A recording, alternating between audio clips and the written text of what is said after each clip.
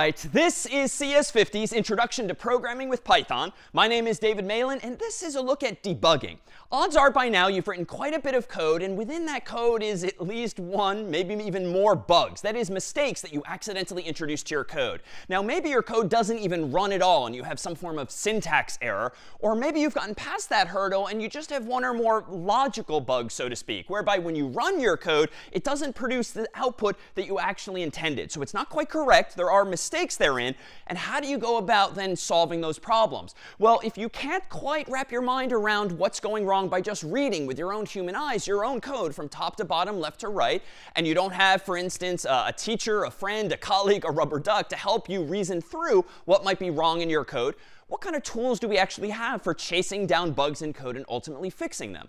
Well, already we actually have some tools at our disposal. And for instance, let me propose that we build something like this in code. So pictured here is Mario from Super Mario Brothers, the original Nintendo game, jumping over a pyramid of sorts. And that pyramid is implemented with these bricks of sorts. Let's go ahead and create a textual version thereof, whereby we use maybe hash symbols, simple hashes, to represent each of these bricks.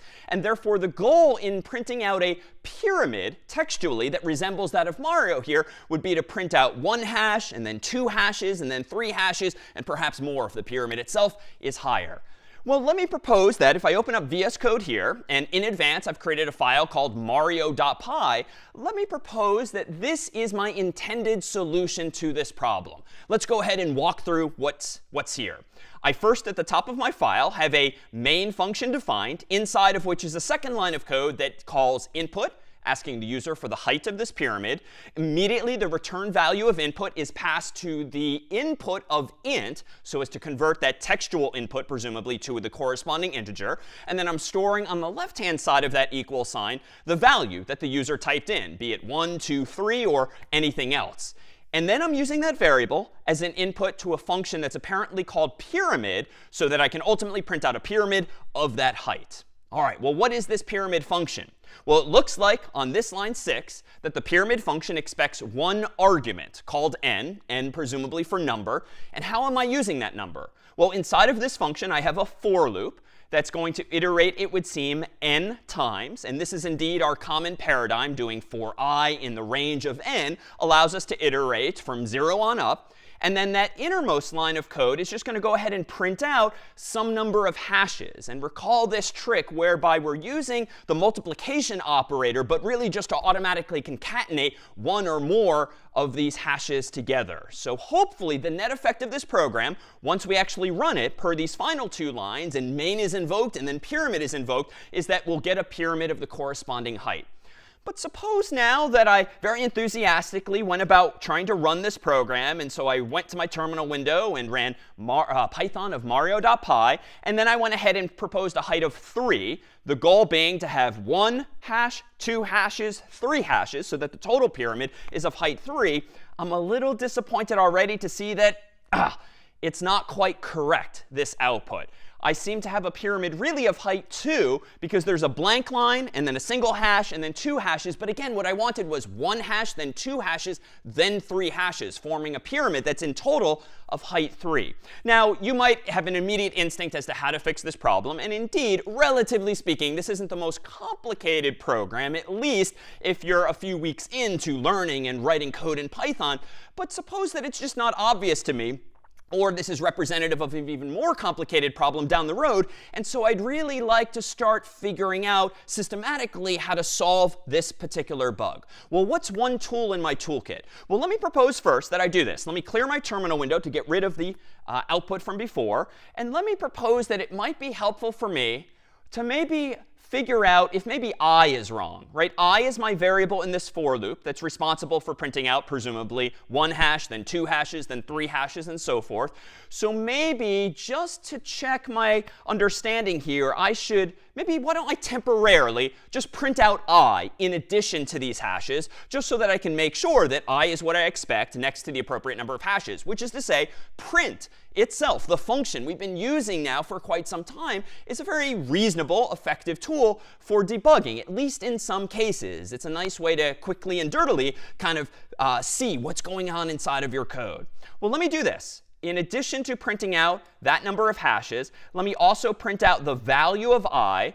But rather than print out a new line, which I think is going to completely mess up the pyramid, let me just end the line with a single space just to kind of push the cursor over to the right so that my pyramid is printed to the right of all of these integers.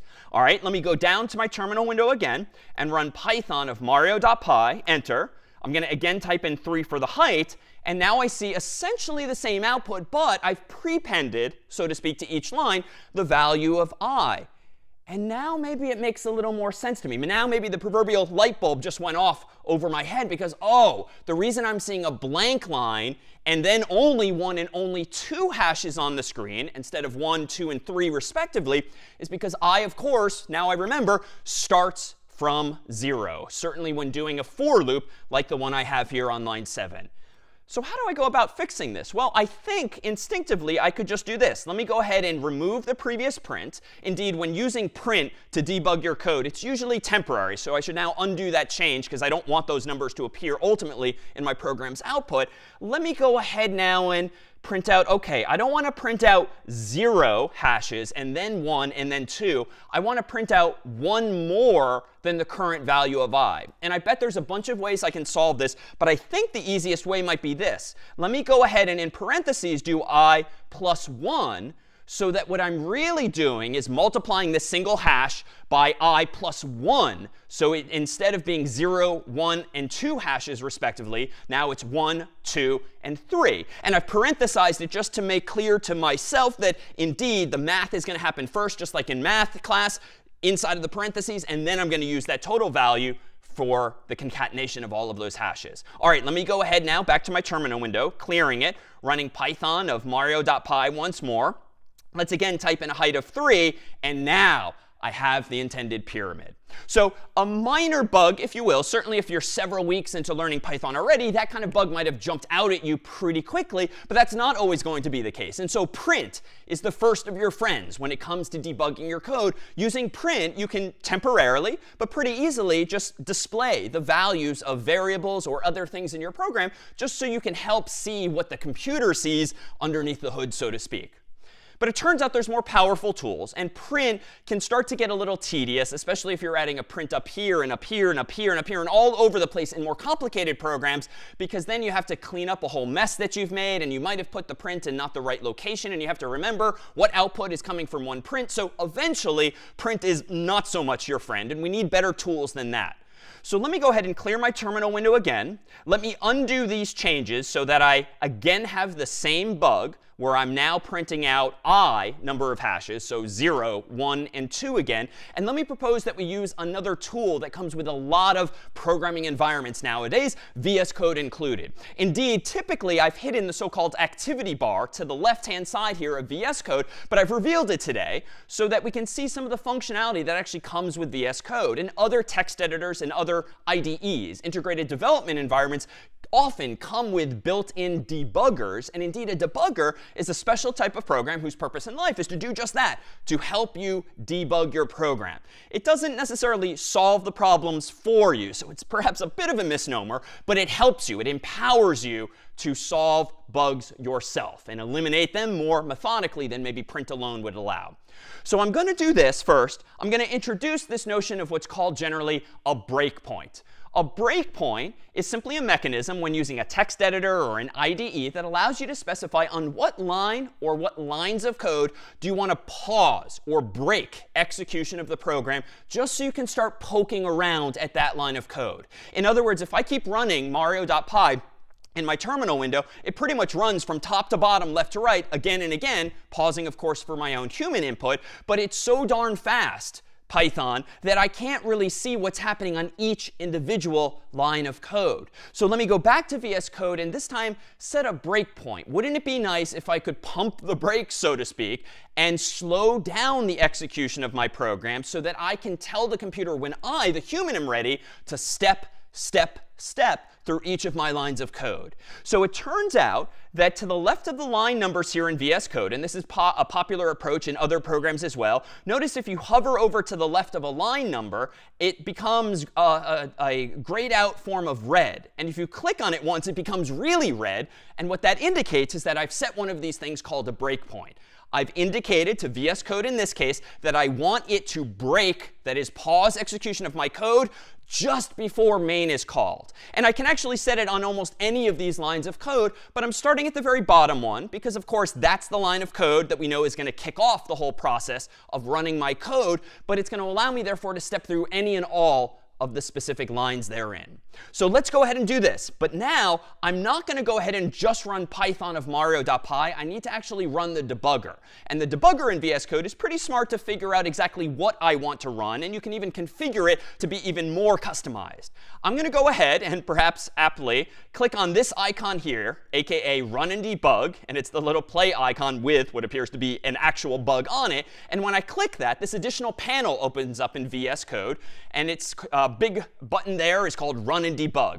Now, I could follow more of the directions and customize it further, but I'm just going to go ahead and click Run and Debug. And using some default settings that I might have specified earlier too, it's going to run my program, but pause it on this line here. Notice that in yellow on line 12, that's where I set the breakpoint, and the yellow highlight of line 12 means that line of code has not yet executed, but it's about to be executed if and when I am ready. There's a bit of noise or messy output in my terminal window potentially, but that's just part of the debugging process. In my terminal window eventually will I see that same prompt for height. But I don't yet because I'm not at that line of code. Now, let me draw your attention to all of these icons at the top of the screen. The first of these, which looks like a play button with a line to the left of it, is this continue button. If I click that button, the breakpoint is going to be left behind, and my code's just going to continue on to the end of the program. That's probably not what I want in this case, because I actually do want to step through it line by line. There's this next icon here, an arrow going over a single dot. That's the step over command. This would allow me to step over this line 12. It will execute it, but that's it. It's not going to step into that function so that I can go line by line through main or in turn pyramid either. The one I really want to use now is this one in the middle, step into. And this is the line pointing down at the dot, which is a symbol that indicates that if I click this button in a moment, I'm going to step into line 12. That is, I'm going to step inside of the main function. And from there, I can continue to step by step walk through my code. So watch what happens on the yellow on the screen here when I click step into like this. You'll see that now line 12 has begun executing, but when we step into that function, notice now that the debugger has broken or paused on line 2. Line 2 has not yet executed, but as soon as I step over this one, I think we're going to start to see some results. And I was careful there to say step over instead of step into. Why? Well, notice on this line of code too, there's two functions, input and int, and I didn't implement either of those. And allow me to propose that the people who invented Python probably implemented input and int correctly, so there's really no point in my stepping into their functions or even trying to. I really should only be stepping into my own functions. But I do want line 2 to execute, but let me call your attention to this.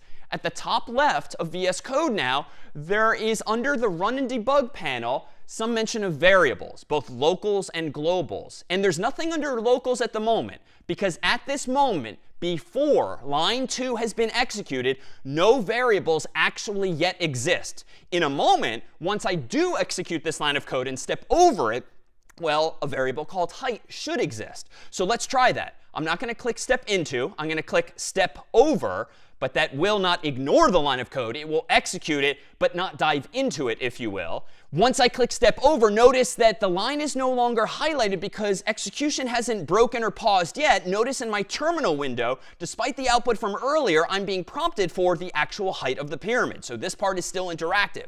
Let me go ahead and type 3 and hit enter. And now we'll see what's happened at the top of the screen. Line 2 has just executed. The height variable now exists. And indeed, if you look up here, you'll see in the debugger a graphical summary of all or in this case, the one variable that now exists. And better still, you see the value of that variable. Now, that's not that helpful at the moment because I'm pretty sure the height is as the user typed in. So there's no off by 1 error or any bug there. I think then the bug is probably inside of my pyramid function. So here, I don't want to click step over because that's going to execute pyramid and not allow me a chance to step through each of its lines. I'm going to, again, this time, because it's my function, step into the pyramid function.